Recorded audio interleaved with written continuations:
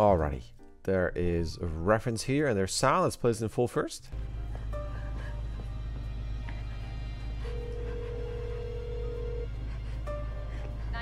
What's your emergency? Yes, please help me. What's your emergency, ma'am? Alright. It's very cool. First thing I would do, and it's very picky, but I tell this everybody, I would, and it seems like almost like a photo in the background here. Mainly because of the colors and everything with the lights and everything compared to this. I would just have that in terms of just blocks and things where it's just geometry kind of matching the style, unless at the very end you're going fully rendered with lights, all kinds of stuff. But I would keep that and that consistent in terms of style. It's very picky, but I tell that everybody, it's just to me it's clashing, but I see a lot of people doing that online, reels and things, so it's not something that's completely wrong. There's a personal preference for you to think about. The other thing is, I like all of this generally. I think it's a cool idea. I think the line is great and the idea is great, especially with this coming in. My only thing is, and you're sending me this with reference that is taking up the screen left half of the shot.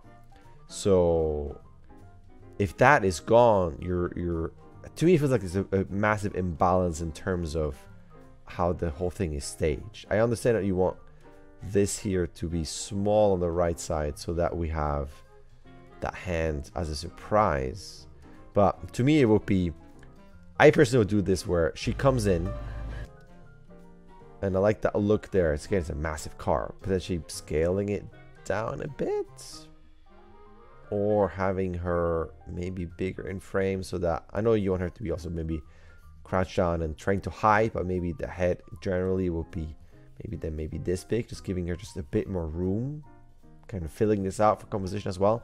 But generally what I would do, again, I like all of this, just going through what I like here. I like she comes in, it's good action there, and then she goes back, eyes closed, that's great, taking out the phone, talking, and then having that on her face, she realizes what's going on. She might have a bit more of a look there. This feels like she's looking a bit above. In your reference, you're looking a bit more clear at the hands. And then waiting and getting ready, and then and that's great. The only thing I would do is that she's very, very static here, and I would give this a bit more contrast where she comes in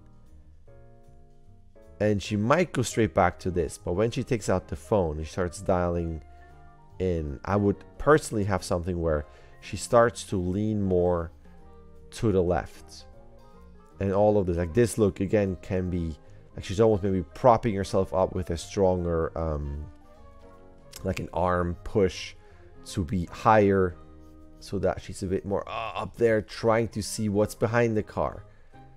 And then as she gets to maybe like this is the moment here where she's a bit more here, and then after that she starts to go back to the right to again to end up here where the hand can come in. Basically she comes in like that, right? I would give this more movement like this, where she crosses more over into the left space of the screen, mainly because she will come in here, go to the right, there's more movement, but you give this a bit more tension and contrast so that you have somewhere to go for her to relax, and we think it's okay. Meaning that she comes in like this, right? Grabs the phone, and there's a lot of head here, moving around, like a lot of movement. To me, more eye darts potentially. So you have energy OS. She I have to break this empty here. You imagine she comes in. Oh, what's going on? Oh, okay, it's getting better. Okay, please save me. Oh, the hand is coming. Versus right now, she comes in and we kind of stuck in this corner, right corner. The hand comes in. So that's kind of to me how it feels like. She comes in here, and after that we're stuck on that right side. Then it's kind of that, and we linger with a really massive amount of empty space on the left here, screen left, and then the hand comes in. So that's why I'm saying, what if she comes in here, goes around, goes back, grabs the phone, and then gets back up here, maybe leans forward and has like within this section lots of movement, head dart, and just more active panic, so that when she is okay, which again I will probably do around here ish, like that's the moment where she is not concerned about the outside. Now she's concerned about herself, like, oh, I'm hurt.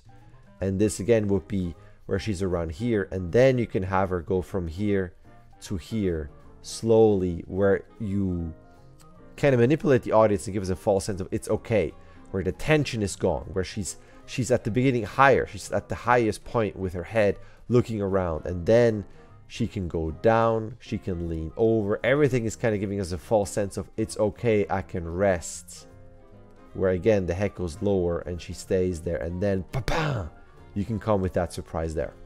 I hope that makes sense.